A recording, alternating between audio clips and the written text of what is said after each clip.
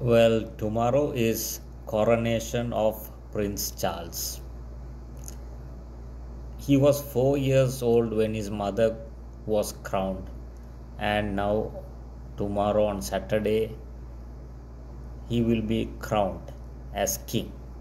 As a citizen of a Commonwealth country, it is very intriguing and at the same time puzzling for me to see this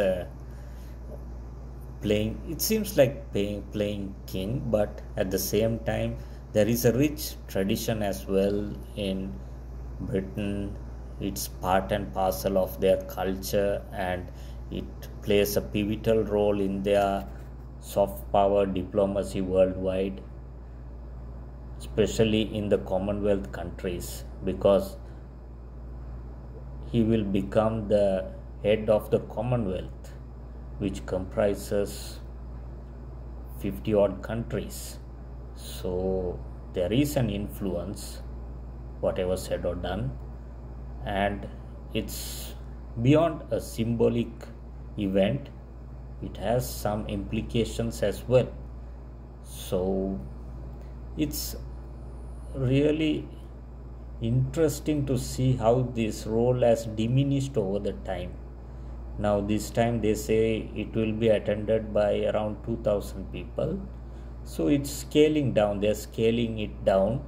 But history has a funny way of repeating itself, right? It goes in cycles. So we don't know, 100 years down the line, maybe there might be a revival of this concept of monarchies, kings, feudal systems, fiefdoms. We don't know.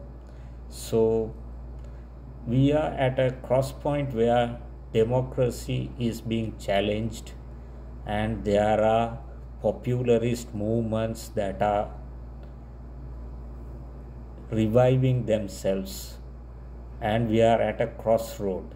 And to have a legacy that is operating in the background, it's subdued, it's diluted now, but yet again it's still there, right? After all these years, it's still existing, at least theoretically. So there is, history has a funny way of repeating itself.